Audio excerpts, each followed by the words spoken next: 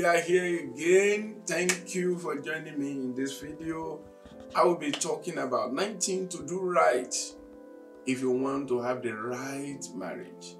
You don't just think your way to get right marriage. You don't just wish your way to the best marriage.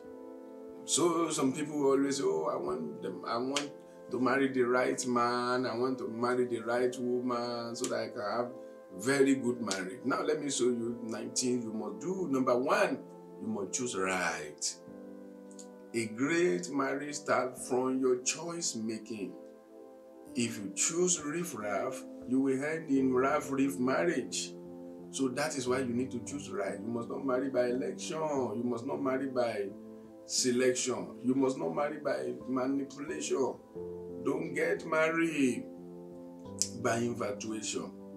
Don't choose foolishly. I wrote 2 books about this issue some times ago. I call them smart ways to choose a life partner, foolish ways to choose a life partner. I think you will do well to get these 2 books and transform your life. Number 2 is prepare right. With the right preparation, it takes the right preparation to have great marriage. You don't just jump into marriage and think you are going to get it right without preparing for it. Remember, without preparation, you will have many things to repair in your marriage. And I want you to know that choosing right is needed. Choosing right is great, is good, but preparing right is great.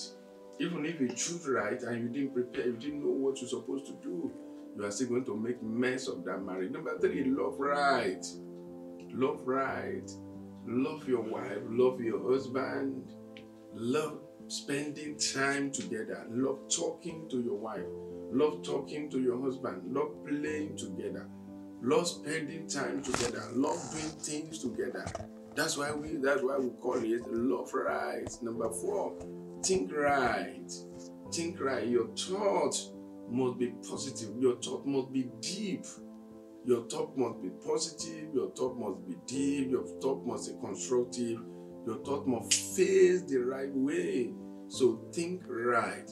Don't think you mismarried. Don't think your wife is not okay. Your husband is not okay. Or somebody else's husband is okay. Number 5, live right. Live right. Living right is great. You need to live right.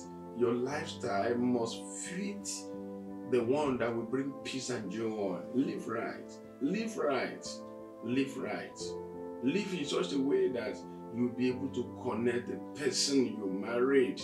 Number 6, talk right. Talking is one of the greatest things that will affect your marriage. If you don't talk positively, you will be having negative marriage, and it will not be the devil that causes it. Many people can talk rashly, they call, they speak stupid things, they talk in such a way to hurt, to make somebody sad and depressed. This is not okay. Your word must be deep, your word must be effective, your communication must be effective, your communication must be deep, it must be effective, your communication must focus the path of righteousness. Your communication must be the one that will build up, not the one that will destroy. So talk right. Number 7, act right. Act right. Your attitude must be the one that attracts, not the one that destroys. Act right. Number 8, fight right.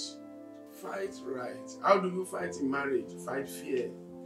Don't fight dirty. There will be misunderstanding in every marriage. This is normal. It is not new. It is natural. You are humans. You will have conflict. You will misunderstand each other.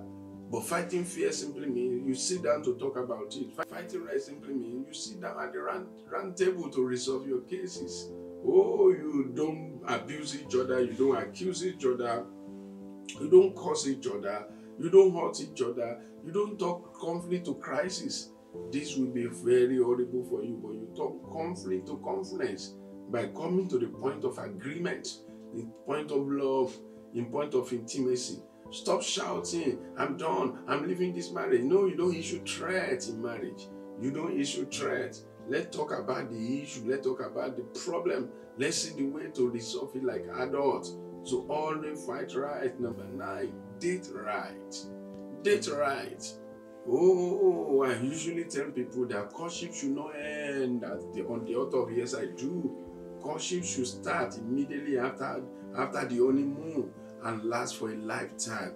So always take each other out, date your wife, date your husband, plan for it, talk about it, invest in your marriage, invest money, launch into a deep ocean of great marriage through the power of talking right, through the power of dating right, through the power of right thinking, right talking, living right, stand together.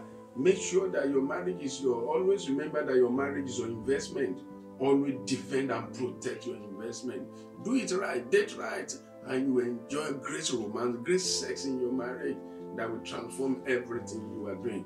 Marriage does not work out naturally. You have to work it out.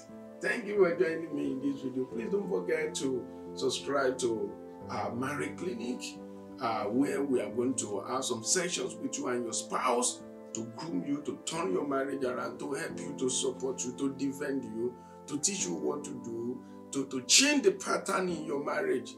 Negative pattern will help you to turn it around to a positive one, and you are going to have a positive marriage. Go to bisiadewale.com/marriage clinic immediately to be part of this.